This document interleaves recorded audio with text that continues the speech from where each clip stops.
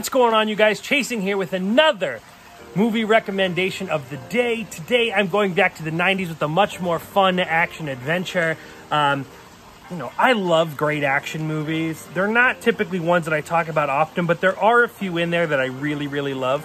And in 1993, they made, up there, easily probably top 5, which tells the story of two gentlemen, one named Simon Phoenix, another John Spartan, and that film is called Demolition Man. Sylvester Stallone, Wesley Snipes in an action movie that has become an iconic cult favorite. It's getting more and more popular. The San Diego Comic-Con, either a couple years back, spoofed off this, making a pop stand Taco Bell. Let me get into what this movie's about first. Simon Phoenix is the most badass criminal in the 90s.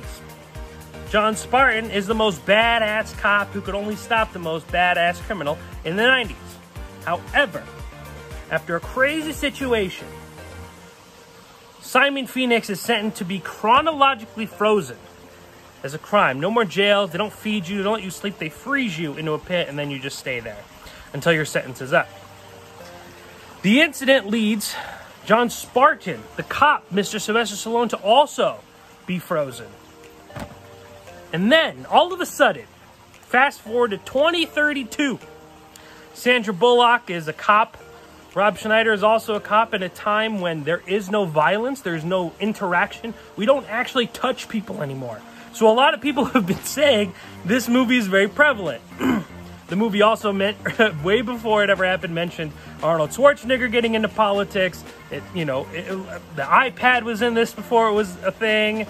Not exactly, of course, but all of these things, a lot of people say Demolition Man gets credit for. And one of the best things about the future is while you can't touch or interact with people, only one fast food chain won the restaurant wars, and it was Taco Bell. So every restaurant is now Taco Bell.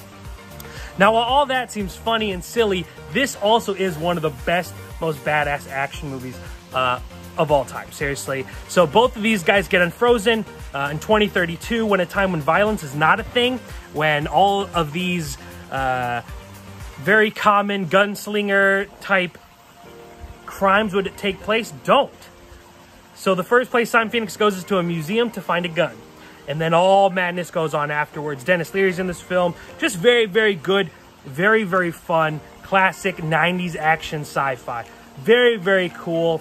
Very quotable movie. You'll laugh a ton, and it's just a good time. Watch this with the family one of these nights, because it's one that you won't forget. And if you have seen it, good. It's time to rewatch it. Demolition Man, your movie pick of the day.